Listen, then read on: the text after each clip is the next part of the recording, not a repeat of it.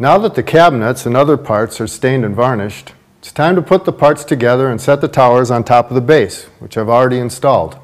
Start by drilling countersink holes through the cabinet sides, a few inches from each corner. We built these simple 2x4 supports to help hold the side panels in place while we attach them. Line the side panel up with the upper cabinet and slide in the shim. Now drive the 1¼ screws into the pre-drilled holes. Attach the lower cabinet the same way. Lift the tower and rest it on the base. You'll need help because it's heavy. Adjust the tower so the end overhangs the base 1½ inches. I've pre-marked the studs with masking tape so I'll know where to put the anchor screws. Measure from the tower walls to the studs, allowing for the 3/4 inch thickness of the cabinet walls. Then mark the stud locations on the back of the cabinets. Make sure the cabinet is perfectly level and plumb.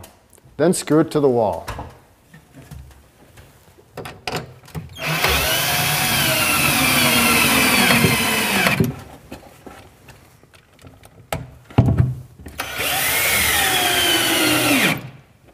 Attach the bottom cabinet too.